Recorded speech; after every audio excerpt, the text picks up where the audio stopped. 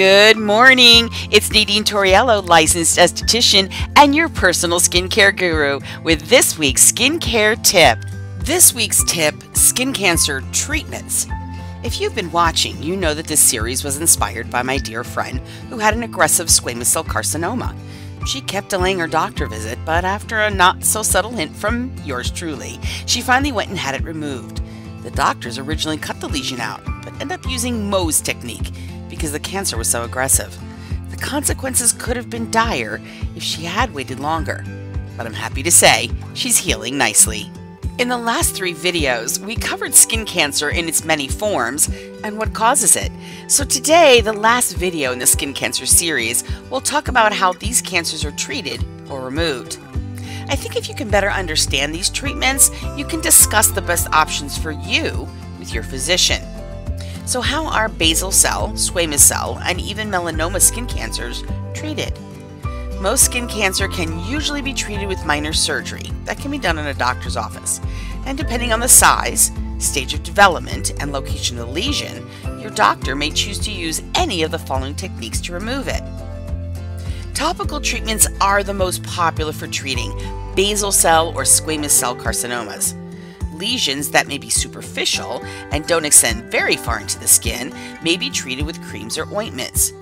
Drugs like Aldara, Fudex, and Fluoraplex, as well as others, are used for several weeks to treat low-risk basal cell carcinomas and precancerous lesions. These topical forms of chemotherapy are sometimes used along with microneedling, but usually you're just sent home to use them daily. A word on these topical chemo products. They will cause open sores on all the areas where you applied them and leave the skin looking like someone put cigarettes out on you. You really must stay out of the sun at all costs during this process. Now, minor basal cell or squamous cell lesions might be treated with dermabrasion, or sanding the affected area of the skin with a tool to make way for a new layer of skin. Ablative and non-ablative lasers may be used. Ablative lasers remove the top layer of skin, while non-ablative heats up the underlying tissue without harming the surface.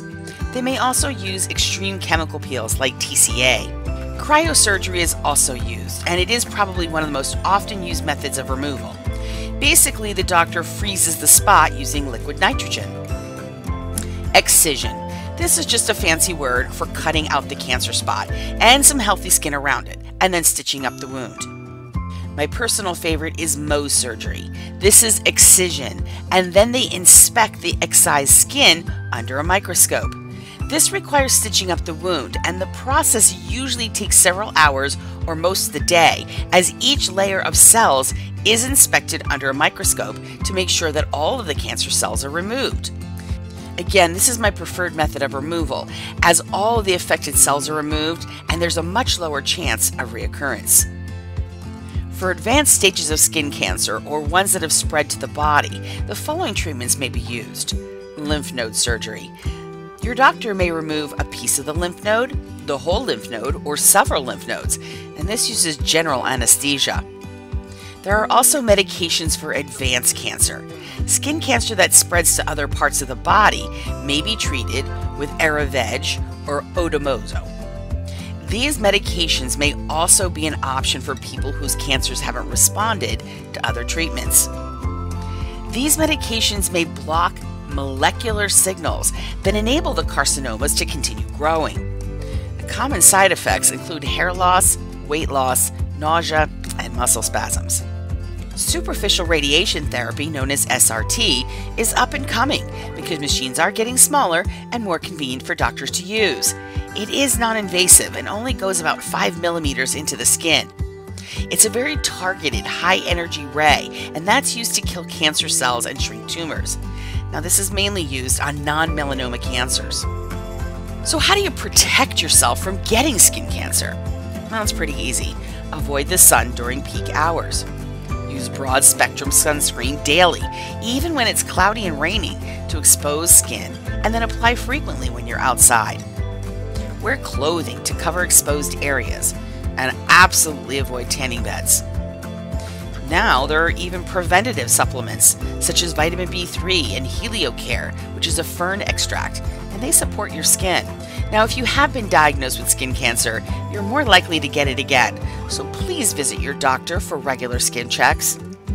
Well, this wraps up our 4-part series on skin cancer. I hope you learned some new things, and like my dear friend that inspired this series, I hope that this is your not-so-subtle hint to go and get your skin checked. If you'd like to learn more, listen each week for your skincare tip with me, your personal skincare guru, Nadine Torriello, licensed esthetician. And if you have a question, post it in the comments below, or send me an email through my website, flmindbodyspirit.com. Wishing you a spa-tastic day.